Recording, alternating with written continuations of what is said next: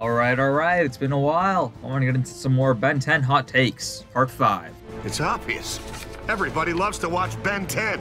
The best Omnitrix is the one in Omniverse. It just looks so cool, and the fact that the faceplate opens up to the side is so interesting, since it's always just been a dial. Nah, Alien Force takes the cake for me personally. The Omniverse one sounds nice and feels more slick, but they couldn't even make a single toy out of it that looked good. So, yeah. Alien Force's slick, sexy design is my favorite personally. Ben's relationship with Esther was the best, despite not being great. I really liked how consistent their relationship was, and I hated how they got rid of her for Kai, as she just liked Ben as Blitzwolfer, and Esther literally says she likes Ben in his human form the most. I totally agree. Between Julie, Elena, Eunice, Kai, and Esther, I definitely enjoy this chemistry with Esther the most. They just seem cuter together, and Kai was really flanderized in Omniverse, to the point of being really irritating. I really like how they handled the Vilgax arc in Season 1 of Classic, and the Kyber arc in Season 1 of Omniverse. With almost every episode of the season having something to do with Kyber or Vilgax and still having their own story, unlike other arcs like the Ghost Freak arc, which had to make every episode go out of its way to be a piece of the arc without having a good story. The Vilgax arc in Season 1 is amazing, as I touched on in my Vilgax video. And while I'm not the biggest Kyber fan, his introduction was one of the best aspects in my eyes. I agree though, that the season arcs to establish a character really work well in Ben 10. We also saw this with a hybrid in Agregor. Water Hazard is an underrated alien and could have been used way more, and had a really cool design in Omniverse, my favorite design to be honest. Water Hazard's cool, I mean his name is abysmal, and out of the Andromeda aliens, I can't say he's my favorite, but I enjoyed his design and his voice in Omniverse sounded much better. So, I recently started rewatching Ultimate Alien and I came up with a huge hot take. Season 2 and 3 of Ultimate Alien feel super inconsistent. For every one masterpiece, we'll get like 6 boring episodes, and the fight scenes in the last season didn't have too much happening, like the Ultimate Way Big Battle or Ultimate Wildmount versus the Chameleon Alien. It's like the other seasons were rushed, and only Season 1 had time to develop an entertaining plot, and the rest had limited time to create good episodes in my opinion. I totally agree. After Absolute Power, they dished long character arcs for the most part aside from Dagon, and did mostly one-off episodes with not a lot of weight. I also agreed that the fight scenes were a lot more rushed and bland, although the Ultimate Wildmutt fight in particular succeeds because it manages to stay emotionally engaging despite only lasting a few seconds. The Ultimate Way Big one though, and especially the Vilgax fight,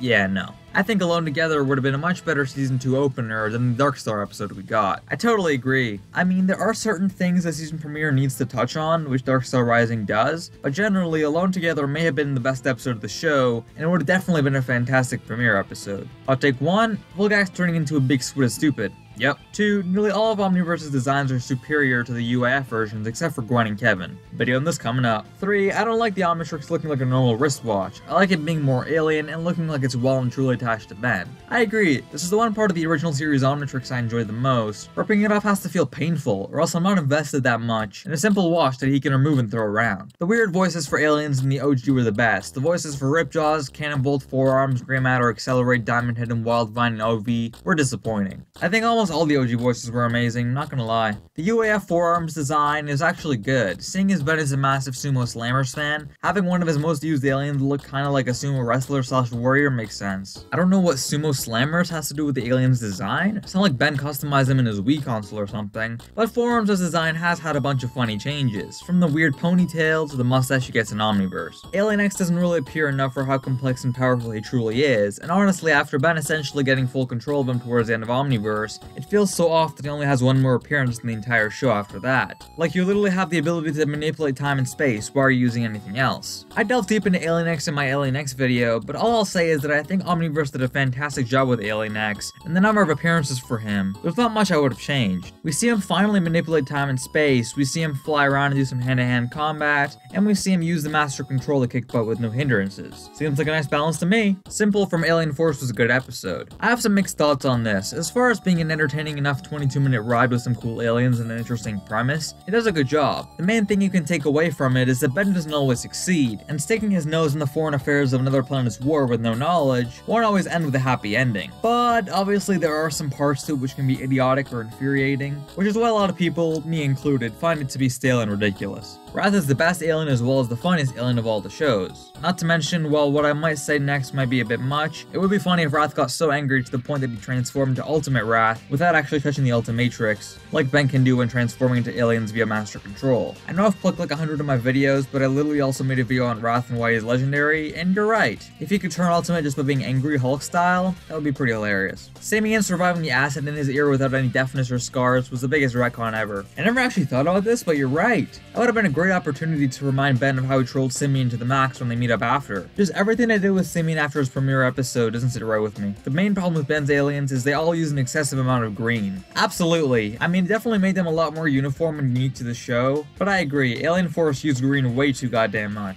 Dr. Animo was his best as the Void, mostly because he was such a monumental threat in that episode. Nah, the Void ruined Animo's playful persona that he had prior. After the Void episode, he sort of goes back to that, but I didn't enjoy the whole King of the Null voice shtick they wanted to go with. Why Valvin is the best of the 5 Andromeda aliens, partially because he was voiced by D. Bradley Baker, the same guy behind Clone and Clone Wars and Bad Batch. Well, to be fair, D. Bradley Baker voiced the majority of the aliens in Ultimate Alien Force, so that doesn't really mean much. I mean, legitimately every single other Andromeda alien was voiced by Baker at one point, so yeah. Also note, NRG is the coolest. I like Atomics mostly because of the NRG and him being subspecies theory, and I think he has a funny voice. Sure, let's go with that. His voice is kind of annoying though. Gutrot was greatly underutilized, and I personally would like to see more of him. The Fart Alien? I feel like if he was introduced in Ultimate Alien Force, I would have taken him a lot more seriously, and maybe he could have been one of the coolest. But the way he was handled in Omniverse felt so childish and cliche. It's a shame we didn't get a crossover between Omniverse and Transformers Animated, as both were kind of similar, especially with the art style. Rest in peace to Jay Wyatt. I agree, although I'm pretty sure that there were some Easter eggs to that show in Omniverse somewhere. We should have seen more of the hybrid after Alien Force, especially Riney. He was amazing. Well, that was one of the few redeeming qualities of the If All Else Fails episode with the walking tree or whatever, but